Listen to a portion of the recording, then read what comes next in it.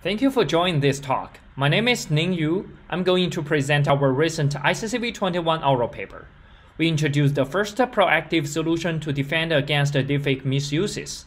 We enable generative model inventors to proactively embed artificial fingerprints into their models so as to close their responsibility loop between deepfake generation and detection.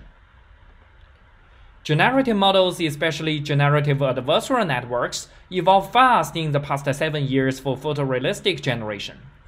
When we trace back, we witnessed the revolutionary progress from low-quality, low-resolution generation to artifact-free, high-resolution generation for face images.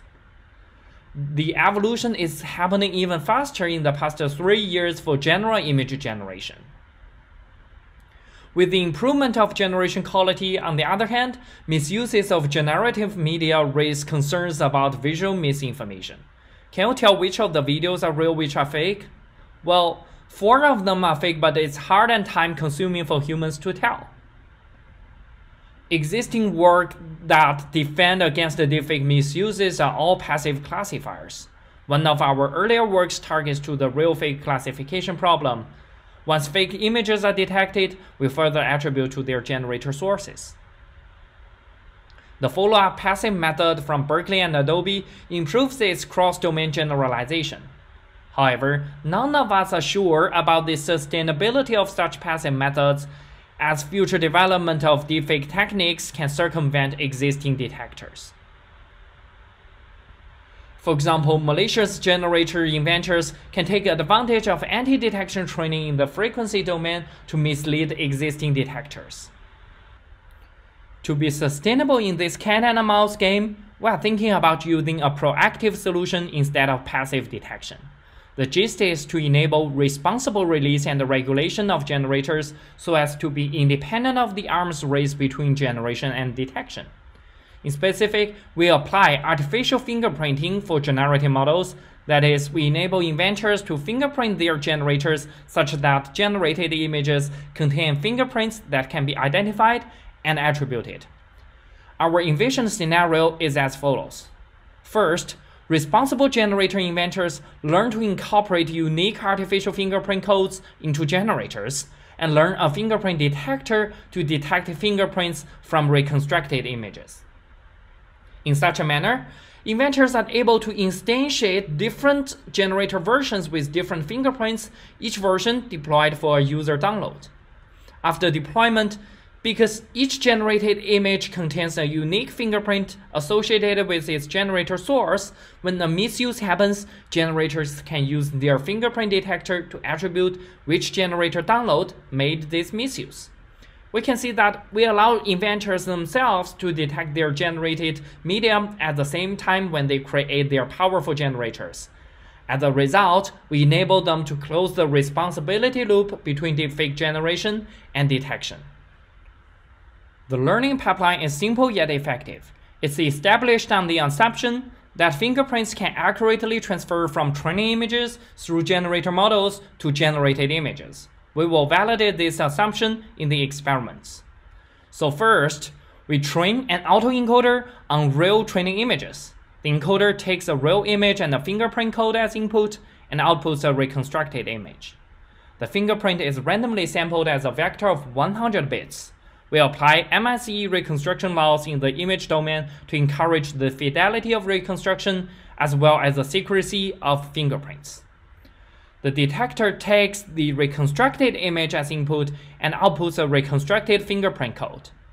We apply bitwise binary cross-entropy laws in the fingerprint domain to encourage the detection accuracy.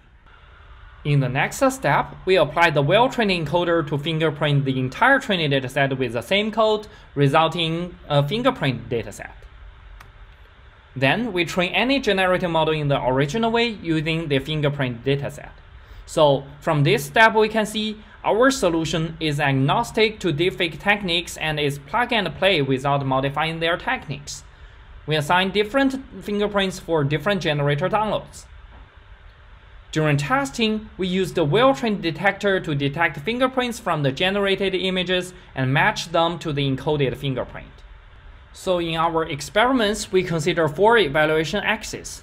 The first axis is to validate our assumption, that is the transferability of artificial fingerprints. We require fingerprints encoded in the training images should present in the generated images.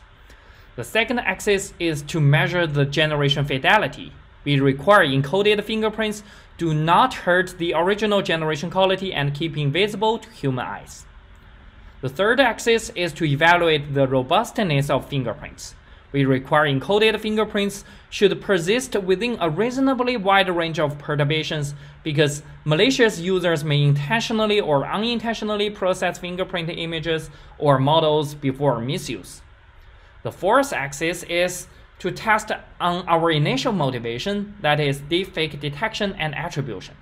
We require our artificial fingerprinting solution to convert the complex classification problem to the simple fingerprint verification problem.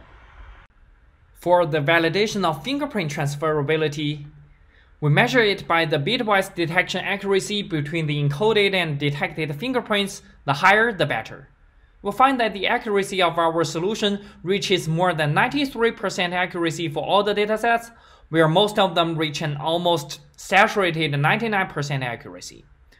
So in addition, to validate the high detection accuracy is not by chance, we use hypothesis testing based on the number of matching bits, where the null hypothesis is a chance of matching calculated by the p-value. The higher, the more likely the null hypothesis is happening.